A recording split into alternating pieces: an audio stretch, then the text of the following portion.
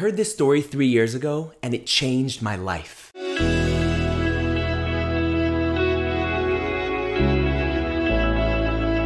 Hey everyone, and welcome back to another episode of Inspiring Hope. This is your weekly boost of uplifting Jewish inspiration. I'm Rabbi Tzvi Sytner, and on behalf of Aish.com and the Village Shul, I want to thank you all for listening. I also want to thank this week's sponsors. Today's talk is sponsored by Michael Twyman in honor of the Village Shul Kehila. Thank you, Michael. So several years ago, just days before Sukkot, I heard terrifying news about a friend of mine. He was driving home to Cleveland on Route 80 with 5 of his 6 children in the car. It was late at night when they struck an overturned tractor trailer that was literally lying across the highway. The accident was devastating, and 2 of their children were airlifted in critical condition.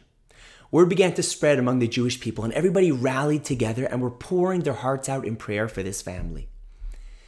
And then my friend started to send out video updates from the hospital. Now I was following the posts, and then I saw this one video that changed my life. It was a video of him lying in the hospital bed with his daughter. And in the video, you can see that this little girl is struggling to keep her eyes open as he strokes her forehead. And throughout the video, he's singing a song that I had never heard before. It was a song written by Rabbi Ephraim Waxman, and it went like this. I believe in Hashem, I trust in Hashem. There never is a moment when that I am alone, that I'm on my own. I believe and I trust in Hashem, because I understand that He's holding my hand, and every step is perfectly planned. He's holding me tight, so I'll be alright. I believe and I trust in Hashem. He sings it over and over as he strokes her forehead. And I'm watching this video and I'm in tears.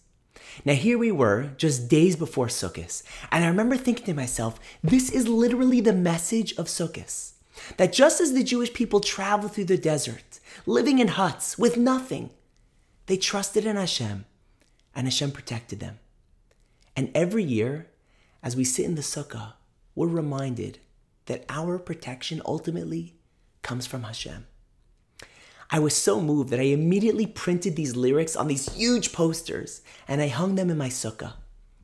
And that Sukkot, and every year since, we sit around with our guests from all backgrounds, from atheists to fully frum, and we all sing, I believe in Hashem, I trust in Hashem. There never is a moment when that I am alone, that I'm on my own. I believe and I trust in Hashem, because I understand that He's holding my hand, and every step is perfectly planned. He's holding me tight, so I'll be alright. I believe and I trust in Hashem.